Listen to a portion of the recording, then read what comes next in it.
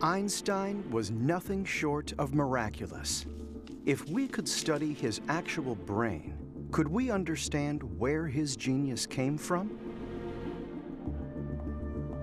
Perhaps we could. And it's that thought that inspired one man to do the unthinkable.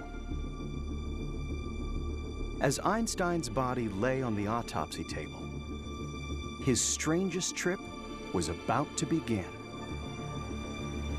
Thomas Harvey was the pathologist on call at the Princeton Hospital when Einstein passed away.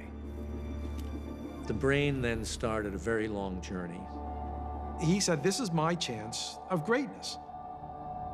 Maybe it's something in the aura of Einstein inspired him. Thomas Harvey took Einstein's brain.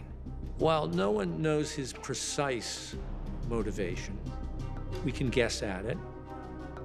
Curiosity more than anything else.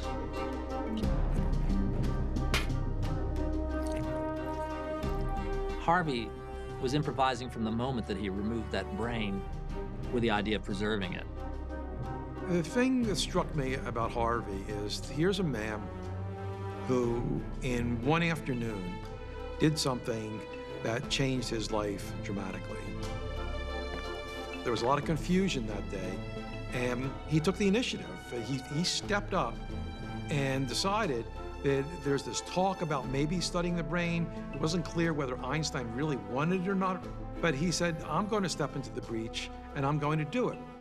What the hell happened? That's what we have to find out. I'm surprised that no one's seen this before.